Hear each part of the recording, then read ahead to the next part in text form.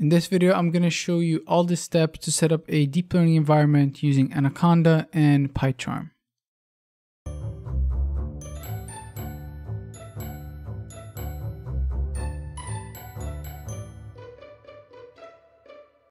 The first thing we're going to do is we're going to download Anaconda.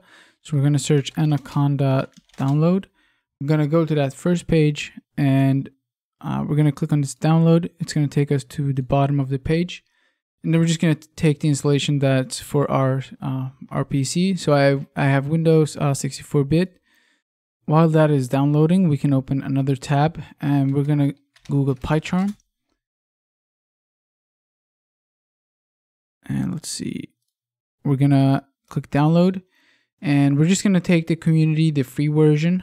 It's good enough. So we're going to press download. Now that we have both of those installed, we're going to first install Anaconda, so run as administrator. Then we're just going to press continue, or I guess next. I agree, and I don't think this matters too much. I'm just going to pick all users, and then we're going to do, that looks fine. Those are good as default, and we're just going to install that. Then you're just going to press next, and just finish. So what we're going to do next is, what we can do, we can Google Anaconda cheat or something like that. And those are going to tell us pretty much all of the necessary commands. So we're going to search Anaconda, and you can open this Anaconda Navigator, but I always use the prompt, so we can do everything from there. Let's make the font a little bit bigger. All right, so in the Anaconda here, we can see that we have, for example, Conda update Conda, so we can do that. Conda update Conda.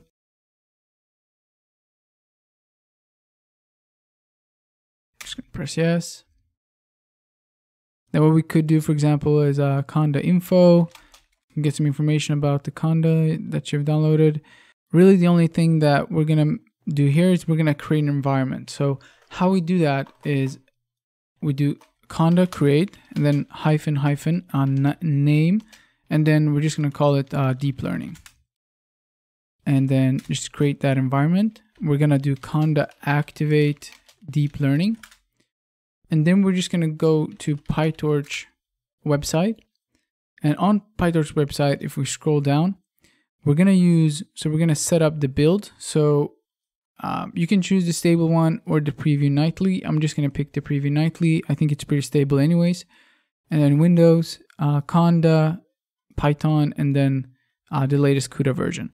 So just a little note on this. If you don't have a CUDA enabled GPU, then I'm not sure if you can actually pick this one, but either way, you wouldn't need it. So you could just press none for that one and just download the CPU only version. Although if you don't have a GPU, what are you doing? We're just going to copy that. We're going to copy that into the prompt. We're going to press enter, and it's going to download a bunch of stuff, Python, everything we need to use Pytorch. We're just going to press Y and then enter. One thing here is that Pytorch says 0%. I think there's something wrong with the loading bar. So it's been running for a while for me. So all I'm going to do is I'm just going to press enter, and then it continues downloading. Now that is done, we have our environment, we have Pytorch, we have Python, we have everything we need. And so the strength of Anaconda is really that you can have these different environments, and you could have, I don't know, Python 2.7 on one and Python 3.7 on another. So that can be useful sometimes. So then we'll just go back to that folder and we're going to install PyCharm. And then we're going to press next. The default is fine for me, so we're just going to press next. And I'm going to use a desktop shortcut. That's about it. And I'm going to press next. I'm going to install that. And then we're just going to run PyCharm.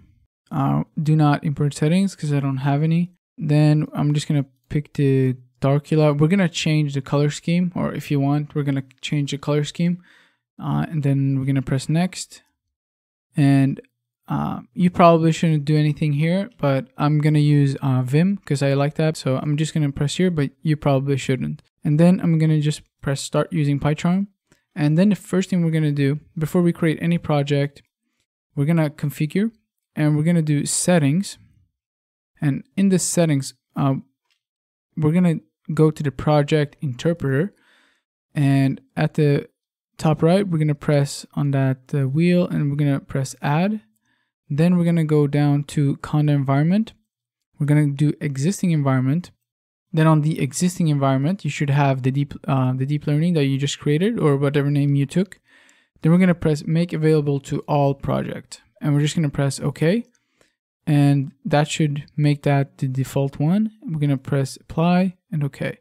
Then we're going to do create new project. We're going to call it something like test 1, 2, 3. And then we're going to use the existing interpreter. And we're going to use the Python 3.8, the deep learning one. We're going to do create. This might take a while to run. We're just going to wait for it. All right. And then we can press on this folder right here, or I guess we can do it up here as well. File, new. And we're just going to press the Python file. And we're going to do test. And then what we can do, so this text is kind of small. I'm just going to go to settings, editor, font. I'm just going to change this to 20. And then you could just hide that one so that you have more space. And then you can start, import torch, print torch dot version. And then you can run that up here or the Alt Shift F10. And then you get the version that you have. Now, what I like to do is I like to use another color scheme. So I'm just going to show you how to get that one as well. And for that, we're just going to Google Groovebox, and we're going to Groovebox PyCharm. And then we're going to go to that link. And so what it should recognize, if you just wait for like 10 seconds, it's going to install to ID because it's going to recognize that you have PyCharm installed. You're going to press that one, and then you're going to go back to PyCharm. And you're just going to press OK and accept. Then that looks awful, but we're going to go to settings. We're going to go to font again. And we're going to do current editor font. We're going to press that one.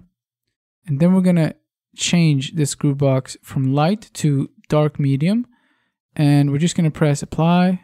Now it looks like from the beginning of the video. What I like to do as well, I like to do view, appearance, and then enter Zen mode so that it's looks pretty clean. And then, you can do everything that you want from using Pytorch. So now you have all the basic packages really to start doing some deep learning. If you run into any issues setting up your deep learning environment using Anaconda, then let me know and I will try my best to help you out so that you can really just start to focus on learning this stuff, which is the goal. With that said, thank you so much for watching the video. I hope you find it useful and I hope to see you in the next video.